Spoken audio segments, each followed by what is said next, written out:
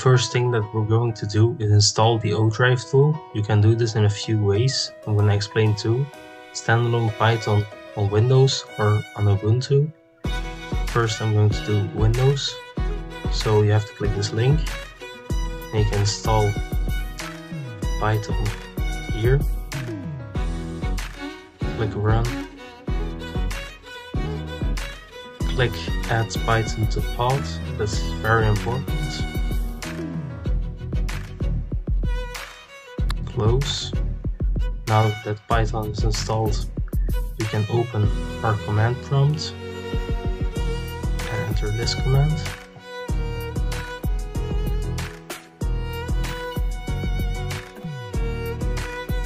Once this is installed, you can enter the ODrive tool.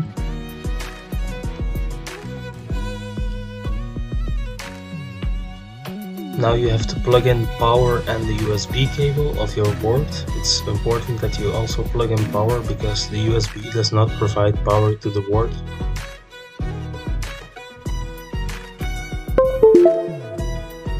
As you can see, this is now connected.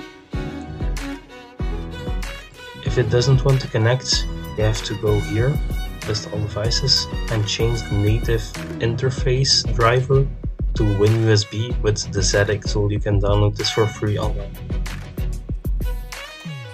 Okay, so now we're going to go onto the Ubuntu version. For the Ubuntu installation, I have switched to my Ubuntu machine. This is a virtual machine. I have installed this using VMware. You can also do this by following this tutorial. So now it's time to install Python on this virtual machine. So I'm going to open the terminal. Copy this command. It was already installed. I'm gonna install pip.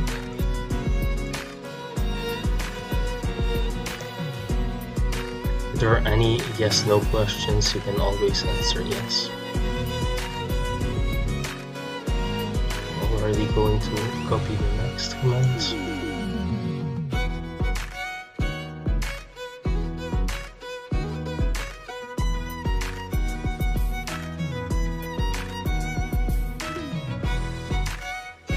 Now we can install ODrive,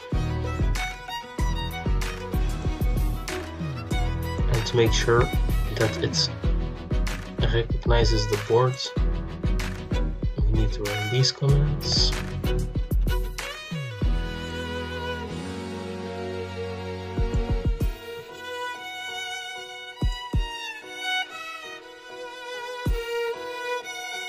Then we need to reboot the system.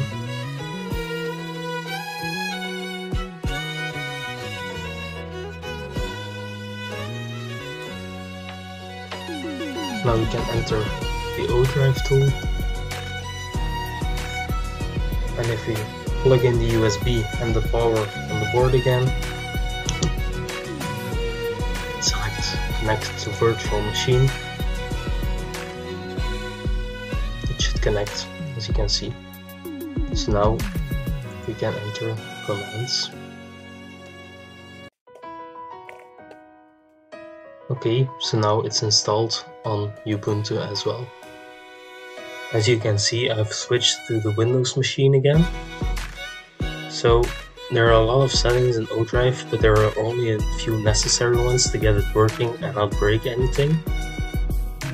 To access these commands, you start with ODRV0 in this case, because it's connected as ODRV0, so ODrive 0. And then you place a dot and then axis 1 or axis 0. On the single axis board it's always axis 0. So for example,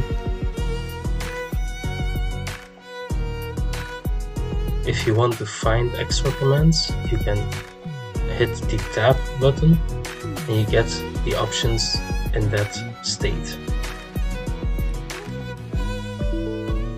If something goes wrong, you can dump the errors, so you can do this with this command. Like that, and as you can see, no errors at this time. So we're gonna go over these settings. You have to configure the CPR value of your encoder. For me, this is 1600. This is 4 times the PPR value. Just like that.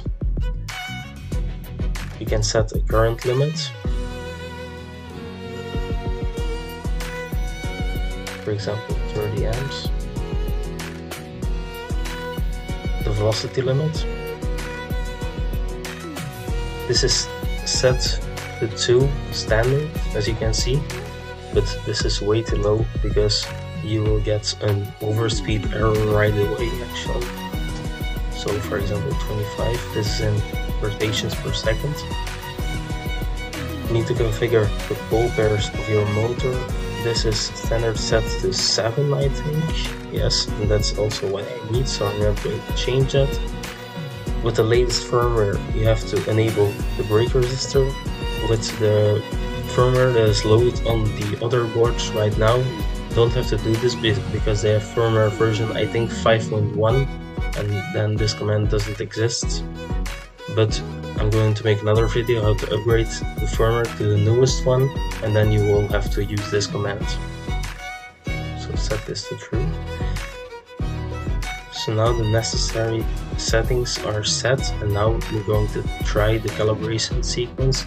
So first we try full calibration sequence. If that doesn't work, so you get an error, you try these things separately, and you can check every time with dump errors what error you are getting. If you don't get an error, you can try the full axis calibration again. So once these are working, if you use an index pin, you need to do this, otherwise you don't. So if that works, you can enter closed loop control, and if that works, you can save the motor calibration and the encoder calibration. For the encoder calibration to be pre-calibrated, you need an index pin. Now you can enable the startup motor calibration. If you don't have it set to pre-calibrated, you can do the same for the encoder offset calibration and for the index search. And you can also enable the closed loop control at startup using this command. Then you have to save your configuration and reboot, and now everything should be ready to go. Now you have to choose between control modes. There are 3 basic control modes. That's velocity control, torque control, and position control. Position control is most used, but you can use any of those, and there are actually more, but these are the 3 basic ones. So you can set your control mode using these commands, and you give the input velocity, the input torque, and the input position with these commands.